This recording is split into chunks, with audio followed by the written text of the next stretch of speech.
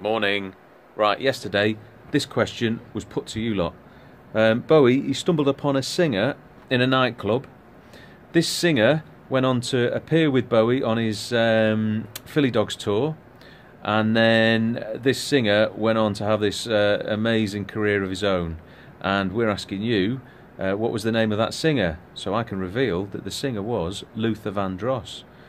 Okay, so today's question. Which British crooner covered David's song Silly Boy Blue in 1968? Which British crooner covered David's song Silly Boy Blue in 1968? Answer tomorrow.